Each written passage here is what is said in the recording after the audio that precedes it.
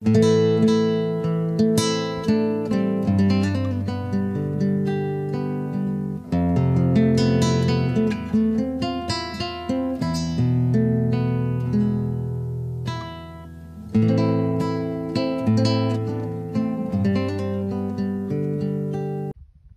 folks, this is Travis of Elston Equine Solution, partnered with the Clopton Cattle Company. And as you can tell, I'm not a performance guy. I'm just a working cowboy and a clinician. And you can tell I'm dressed to the nines here, you know, just all nice and fashionable. So anyhow, all jokes aside, what we're talking about right now is part 2 of the step of hobbling, okay? So part 2 is basically get done first with the one leg strap, followed by part 2, which is sideline hobble, okay? Right now I'm using a good sideline hobble. It's got a seatbelt type material in the center, and it's pretty good material here. It's riveted in. You notice it doesn't have buckles. I don't like buckles when I'm putting hobbles on a horse. I've seen people lose their fingers trying to put these on, the horse moves, or you're sitting there running out of time and you're trying to fasten the buckles. This is real simple, real easy. It comes in, okay? This one here is actually made, I believe, by Clinton Anderson, and I'm just going to hold my comment on that. This is good, good stuff right here. It's a good material here. I've used it for years and I really like it, okay? And I'll show you another one later on. I'll make a video showing you how to make one out of cotton rope 3-strand to put between these, okay? And I've used that one for years, and I'm saving that because I'm going to make one to show you how to do it. So that way you're not spending $100, $200, close up to $200 on a set of sideline hobbles, okay? All right, with no further ado, we're going to demonstrate step 2 of hobbling, putting on the sideline, all right?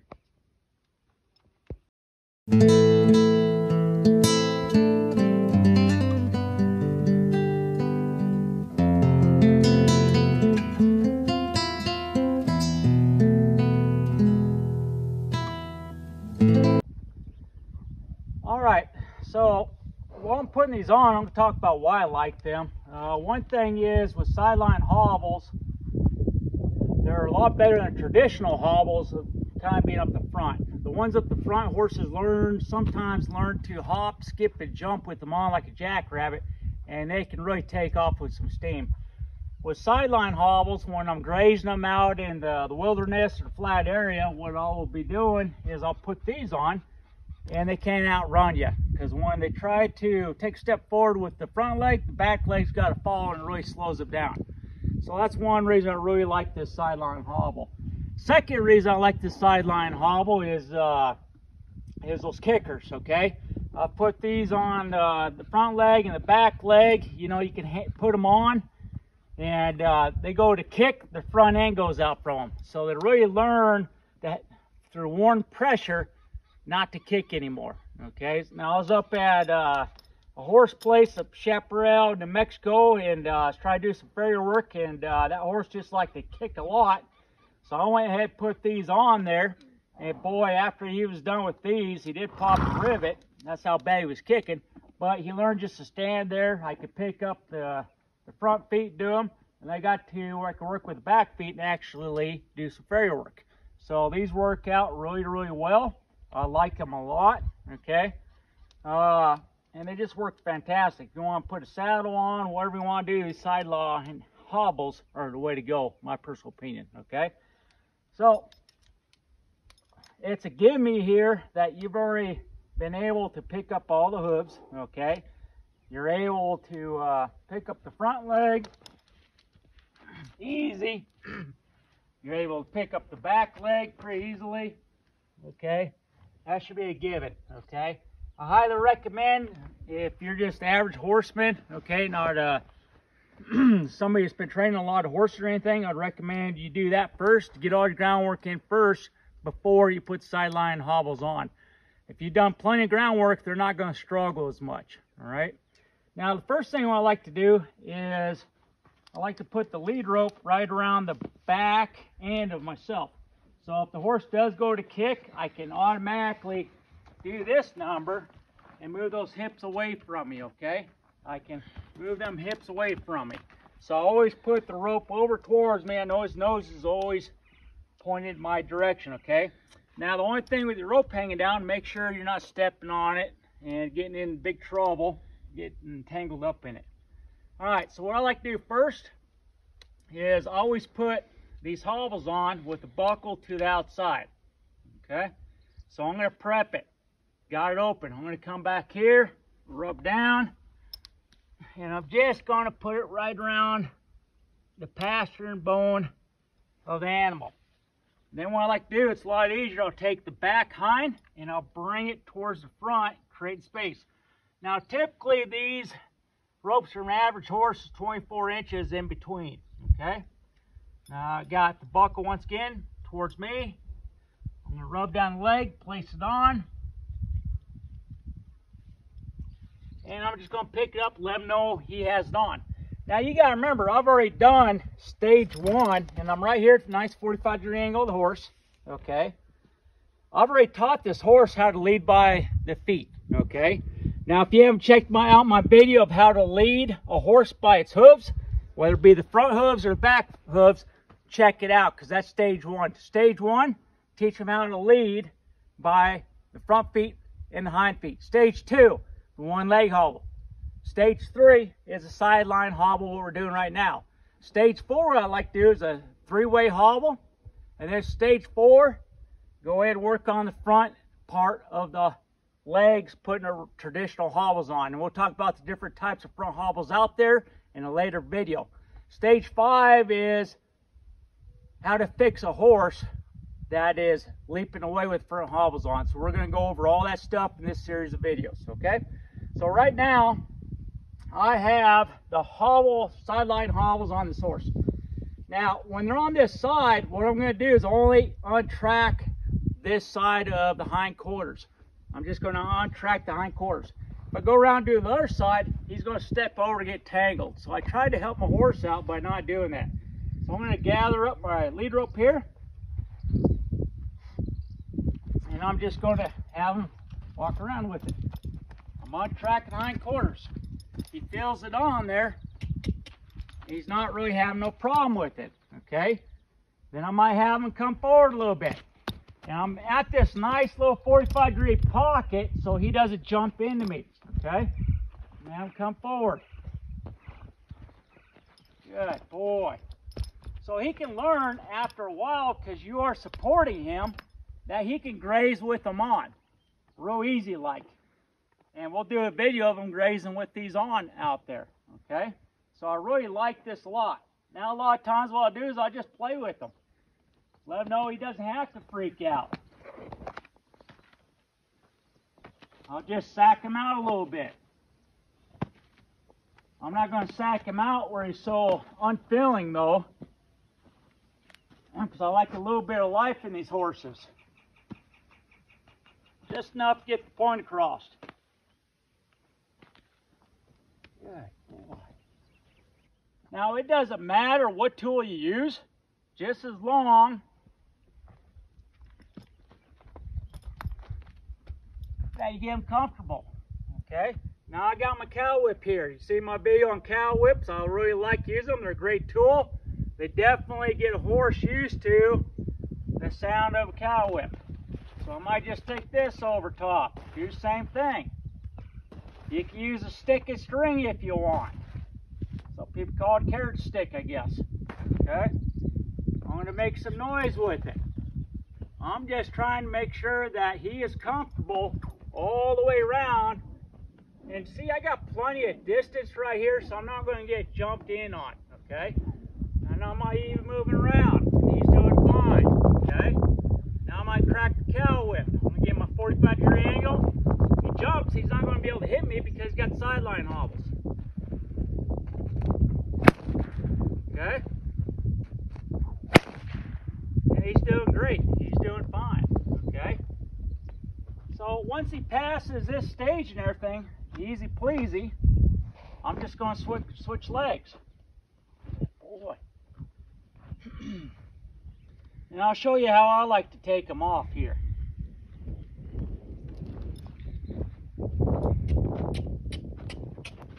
Good boy. Okay, what I like to do to take them off is I do a reverse cycle. So whatever leg I put on first, okay, it's going to be dead last in this occasion, okay? So I'm just going to reverse order it.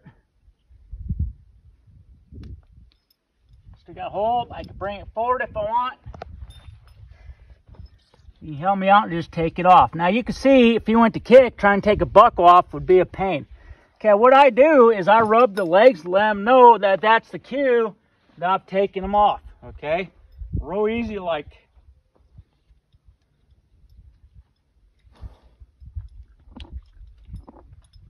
Sideline hobble, if you've done your homework, it's pretty easy to teach to a horse. Okay, so I rubbed his legs. Now I'm going to let him know that, hey, you can go ahead and follow me now. Yeah, good. And see, he knows they're off right now. And I just switched eyes on him, okay? And he's easy pleasy. Real simple like, okay? Now what we're going to do is put it on a different side. Go over the same technique. So no matter what you do, whatever you do on one side, you do to the other. Okay, so what we're going to do, I'm just going to rub to the back. And if they move a lot like that, sometimes what I'll do is make them move their feet really fast, or I'll do this number. And once he gets the sideline hobble on, it's going to help out on this. Okay? Now I just do this number.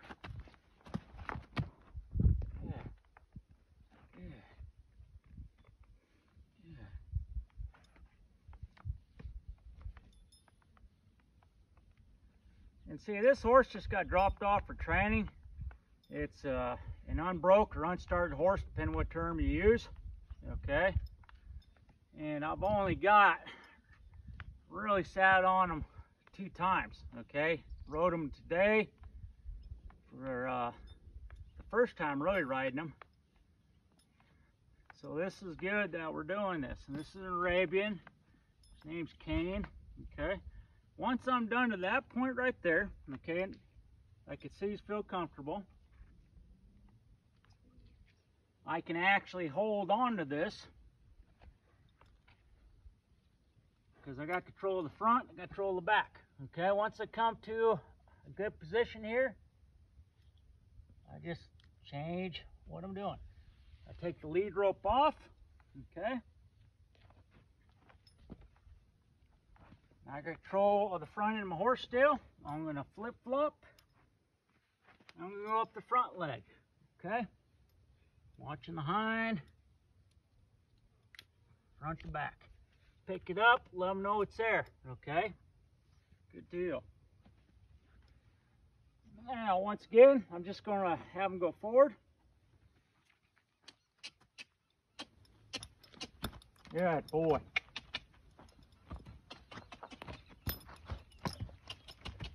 He's just spinning right here, so good. Now that's some true steps. Good. He knows it's on. He's not really overly panicked. Okay, I got my hand up here for safety. I'm trying to get my nice safe pocket there. He's doing pretty good. Now what I'm going to do is untrack the hind quarters, just like he was doing. So he's having a little bit more difficulty on this leg. Good. Good. So I'm going to help him try to move that leg. Good. And rub him. He ain't doing too bad. He's doing really good there. Okay. Okay, go again.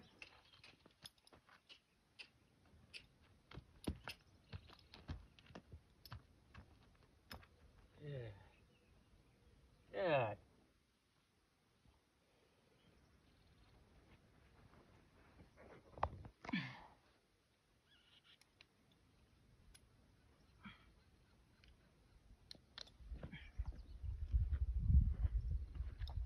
Okay, so now what I'm going to do is just kind of sack them out. And once again, you noticed that I'm not going to track legs on both sides. I'm just going to have the side's got sideline on track towards the one that's not in the hind rear. Okay. Good. Just let them know that you can be nice and relaxed. Okay. Good. Good. Good. I'm just playing with them. Good. Now when I do this number, follow the feel, I only do it on the side that's on the hobbles. Okay? Now you see he's kind of relaxing right there. I'm going to rub them. So what that means is if I have the sideline hobbles on right here, it's going to be the same side that I will play with on follow the feel. I won't do the other side. I don't want the possibility of him getting all gummed up on that side. Okay? Now watch that hind. Good. Good. See how I step behind? That's very nice. Okay? So he checks out on that too. So what I'm going to do now is just play with him with my cow whip. Good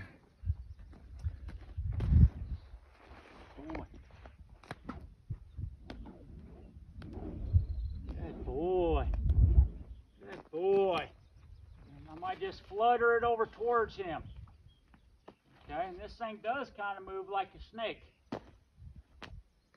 Good. But if he can get comfortable with this, he'll be fine with a lot of stuff, unless you got a buzzworm starts buzzing out. Then that's not okay. Okay?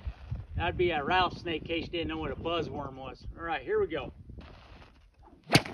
Good. Okay, I went from soft to loud to very loud. Okay? I just amped it up. He did fine. So we are, in my opinion, good to go on that. So what we're going to do next is show you with the setup out in the pasture, just eating some grass. We're going to do that now. All right, folks, so we're out here in the pasture, and it's actually a 100-acre trap. Kind of got my training facility on it too. And what we're going to do is let old Kane graze out here. Now you'll notice anytime I'm doing hobbling initially, I'm in a nice round pen. Okay, I got nice fluffy soft dirt, or I might be in arena, because arena is a lot bigger as long as it's fluffy, okay, dirt, so if they fall over, they don't get all hurt and so forth. Okay, now here it's nature, but that's why you did your homework. You did your homework inside a round pen to be able to get them out here to graze without them freaking out.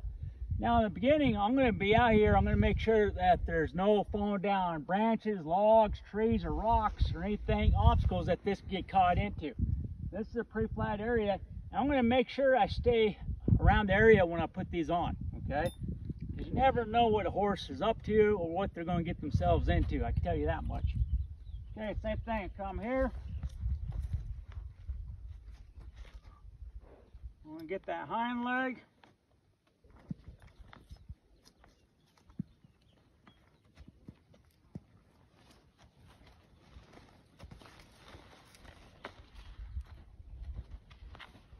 And he's moving a lot, so what I'll probably do is I might use that rope.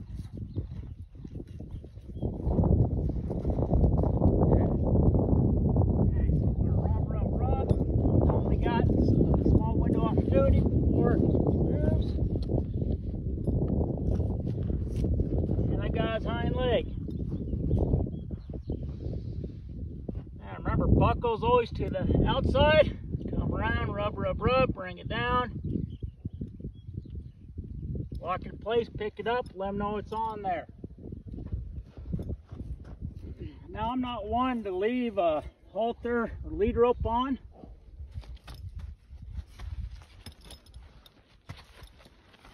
So I'm going to take it off.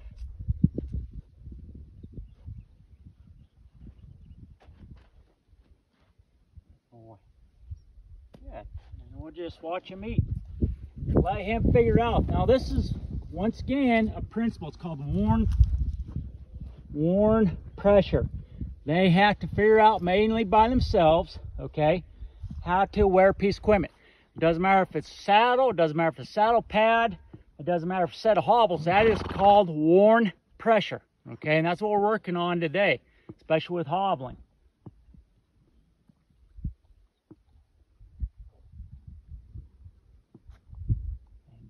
Kane, he's doing pretty good.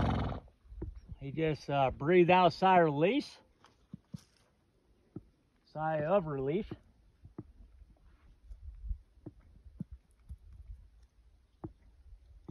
And that's all there is to it.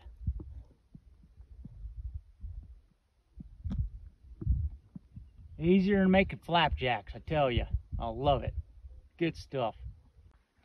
Okay, I just wanted to show how easy it is to catch a horse with sideline hobbles. They're there to graze. This horse, no problem. But generally, you could just go up and go ahead and take off the sideline hobbles, and that's what we're demonstrating right here.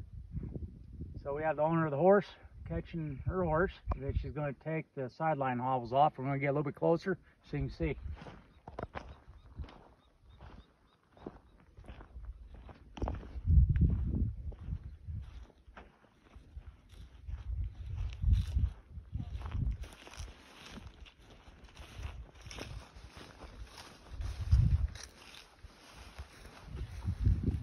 What she's going to do is she's going to reach down, grab the rope, and bring the hind leg towards the front leg. Just pick it up until the horse picks up the leg, and she's going to set it down nice and easy. Now she's going to untake the front hobble,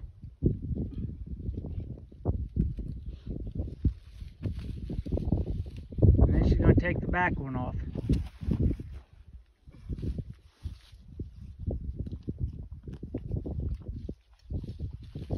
And that's all there is to it. Real easy pleasy. How was that? It was easy. All right, we'll walk back to the pen. Thank you.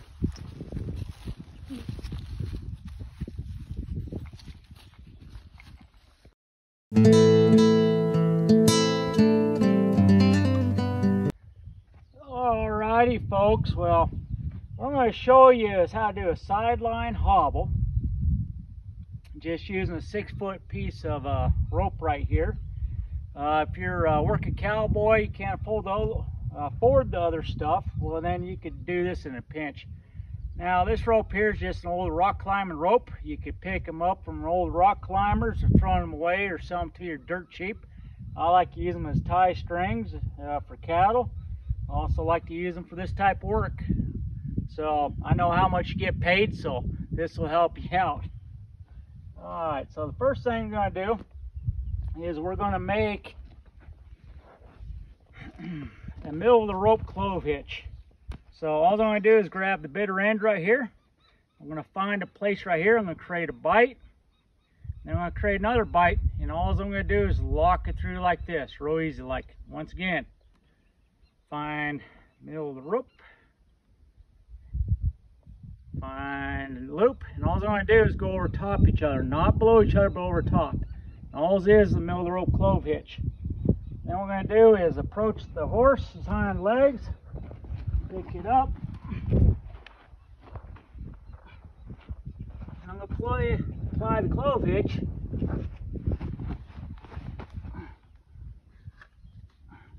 And put it right over top of the pasture bone. Set the leg down. Now what I'm going to do is just adjust the rope and feed it to right where I need it. Now obviously I'm not doing this to a horse that's struggling. It's already gone through the measures, but then what I do is just tie a bullet. So I'm going to wrap the fingers around my hand, bring a bite through, take my rope, and feed it through. Now what I got is a bowl in here, okay? Now if I got excess right here, I could just ditch it and see how much I got. So what I'm going to do is just adjust it real quick. And I'm just showing you the mistakes, that way you know how to fix it. So now I can adjust it, come through. Adjust it, feed through, draw down. Okay, I got 2 layers of ropes going around here so it doesn't burn the pasture bone. Now once I get for the bowline, I am going to wrap my fingers around, reach through the hole, grab, and create a bite pull through. I'm going to grab the running end of the rope that's going back, pinch it, pull towards the front end of the horse, pull it through, it'll slip right down onto itself. So now I have a bowline knot. You can see it right here. There's a loop, there's a locking bar. Okay? Now what I'm going to do is simply bring the rear foot forward and set it down. A nice comfortable area.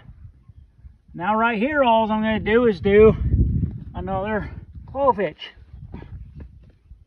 So make a loop, make another loop. Okay, see how I did that? I just bring it over top. Real simple. Create a loop, go over top. I'm just going to pick up the front leg. Being stubborn today. Little cowboy trick there. Now I'm just going to place the clove hitch right over top of the hoof. I'm slowly building it up bigger and bigger, so it'll go right over top of the hoof.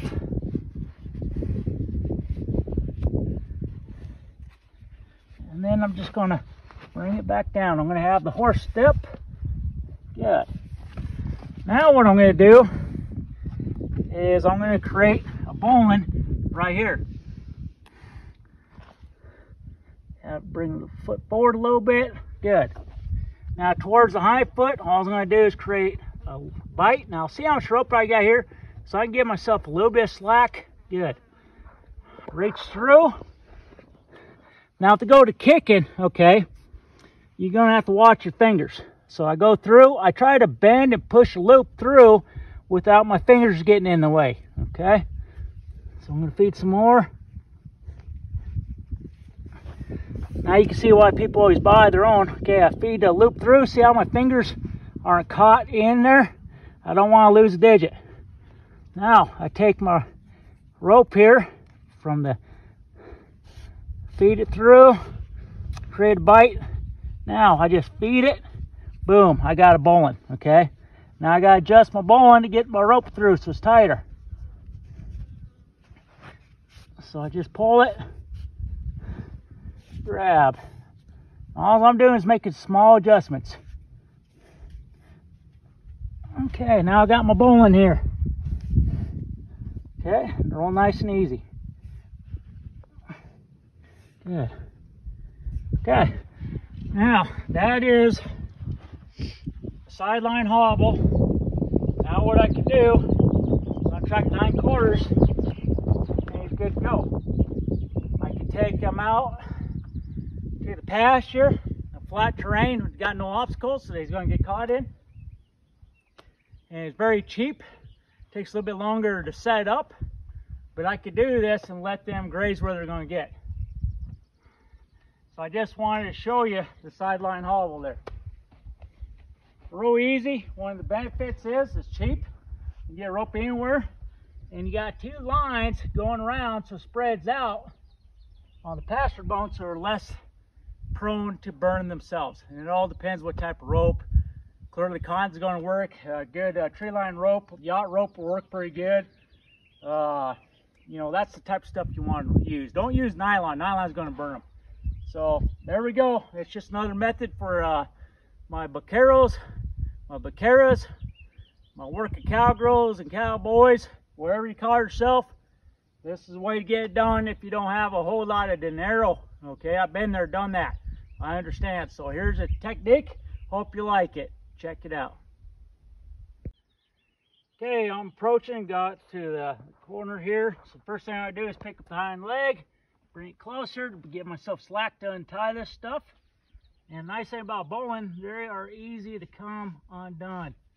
It's easy to knock that locking bar off.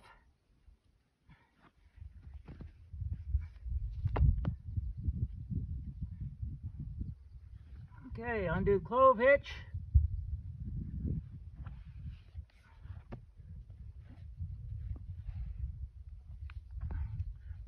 Rub that leg, let it know it's off. Go with the hind leg. Undo the bowline knot.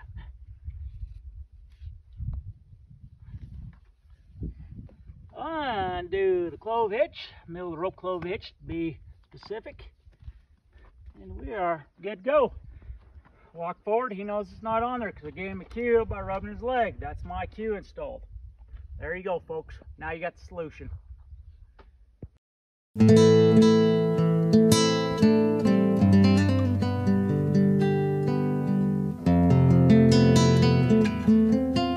Alright folks, so what we're going to do is I'm not going to really talk a whole lot. This is Gunner. He's never really done hobbling. He just got used to one pressure for wearing a one-leg hobble. So now we're going to go to stage 3, which is putting on sideline hobbles. Sideline hobbles are neat. I've explained the other video, so I'm just going to do it. You can watch all you want with me while I'm working.